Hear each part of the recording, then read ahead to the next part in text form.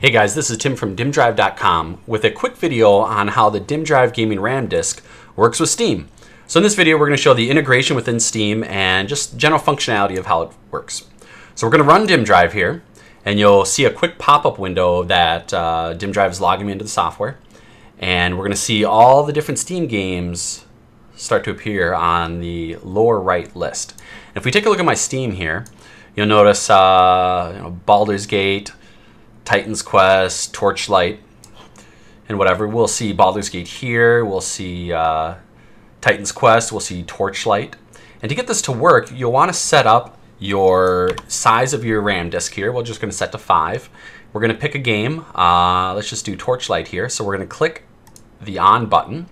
It's going to have you select which program you'll run for Torchlight. It's Torchlight 2. And basically that's it. We're going to click the on button.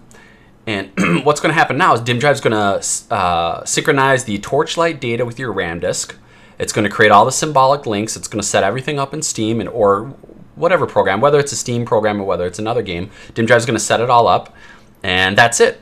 Now, we can launch the game within Steam by clicking the icon for the game right here, and you notice Torchlight loaded. We hit the play button, and it'll pop up the windowed mode, I think by default here. And so we're going to close this. So you can launch the game directly within Dimmdrive, or let's go back to my Steam app. Let's say we want to launch it directly within Steam. Just click on Torchlight, click on play, and it's going to launch the game directly from your RAM drive.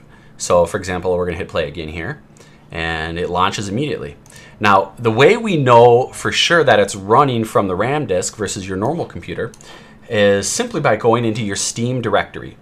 For me, it's on my 4 terabyte drive. You notice all my different folders here. Well, I've got a folder right here called Torchlight 2. If you go to Properties, it'll say in Windows, Torchlight 2 is a symbolic link to my Y directory, my Y Steam game directory.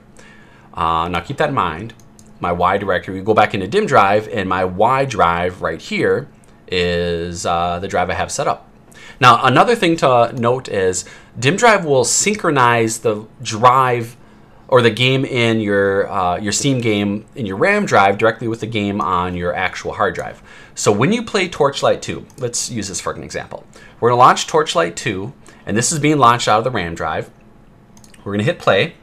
We're going to go into the setups, and we're going to modify. We're going to make a let's make Torchlight be a little bit bigger, 1600 by 900. All right, then we're going to close it. And notice down here, file sync. You notice another one of these files, install script.vdf. So that is a file that exists on the RAM drive, but Dimmdrive has synchronized it back to your actual hard drive. So we're going to turn this off now. And I imagine that install script.vdf maybe has something about how you actually start this game in the first place.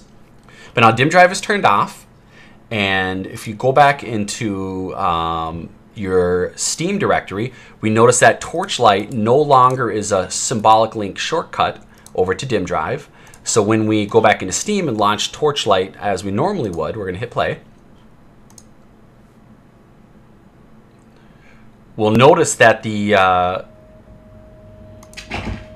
game window is a little bit bigger. Notice it's 1600 by 900 instead of I think it was something by 720. Yeah, it was 1280. It used to be 1280 by 720. Now it's 1600 by 900, and that just kind of demonstrates that the synchronizing ability of Dimmdrive will take a file from your RAM drive when it's modified, and it'll put it on over to your actual hard drive that it normally runs off of.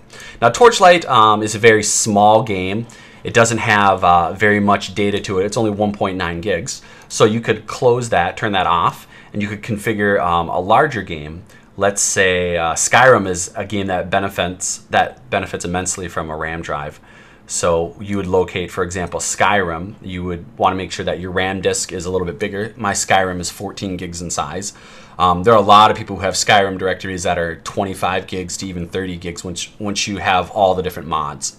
But let's say you don't have that much RAM. You only have, let's say, 6 gigs of RAM. But Skyrim, you want to play this in your Dimmdrive. but it's 14 gigs or 20 gigs or whatever size it is. You'll basically want to set it back to on. We're going to set the TES executable. Now, that executable you pick is only if you want to launch the game within Dimmdrive. If you don't want to launch it in Dimmdrive, it doesn't really matter. If you want to launch it from Steam, just launch it from Steam. But just for ease, you can launch it within Dimmdrive. Now, if you don't have 14 gigs, for example, if we try to start Dimmdrive, the game is 14 gigs, Dimmdrive says 6, we try to start it, it'll say the size of your game is not the right size, you need more, basically. But what you can do now is you can click this wrench here. You can click this option that says less RAM, and you can pick the files that you want to load super fast from Dimmdrive. So Dimmdrive will actually go through and it'll enumerate all the different files that make up the core of what Skyrim is.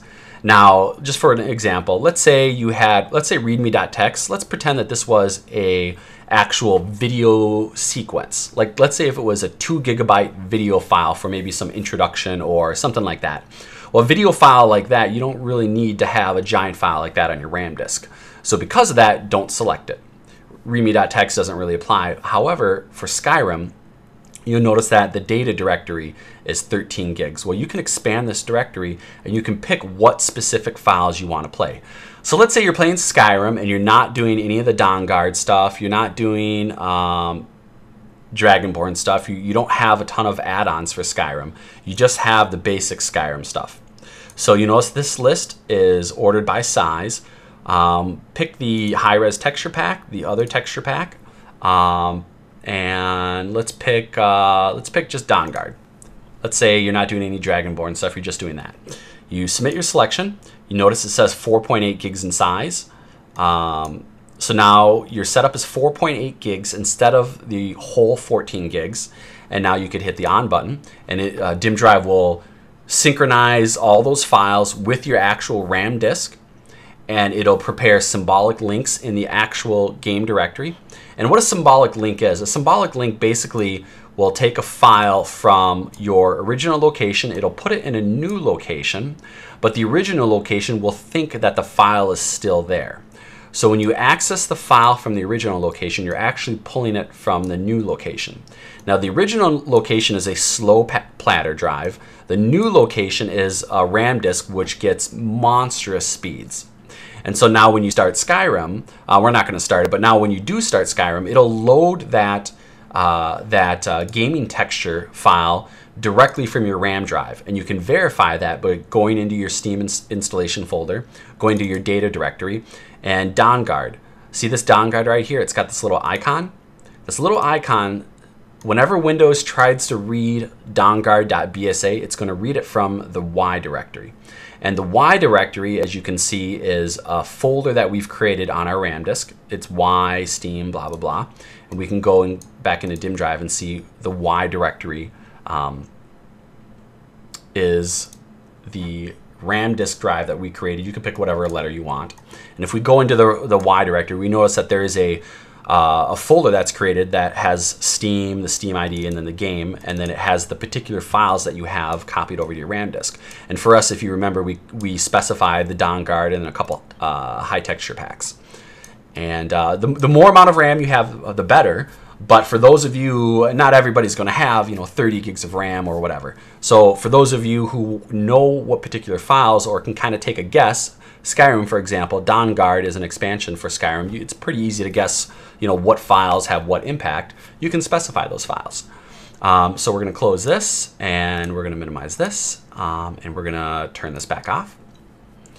And so that's basically, in a nutshell, how Dimmdrive interfaces with Steam. It automatically detects your Steam game. It enables you to basically one-click or two-click, depending on if you're setting it up for the first time. For example, we're going to click Torchlight on. We're going to turn on Dimmdrive, and that's it. Dimmdrive is now configured for Torchlight. If we're going to do it for Skyrim, Call of Duty, just click to enable it, turn it on, and bam, play it within Steam. We can launch it directly within Steam here. You can launch it directly from Dimmdrive.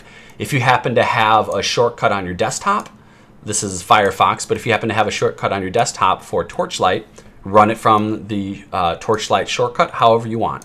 So Dimmdrive will detect all your Steam games.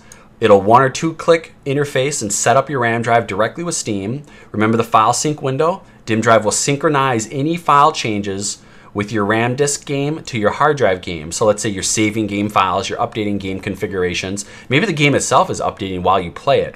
All those files get synchronized. So when you turn off your computer, you don't lose those changes. If your PC crashes, you don't lose that data. So that's basically Steam using Dimmdrive in a nutshell. I hope you enjoyed this video. If you have any questions, please visit the Dimmdrive.com website, click on the forum link, and ask whatever question you have, and I will, or the community will hopefully answer it right away. Thanks for watching, and I will have more videos shortly.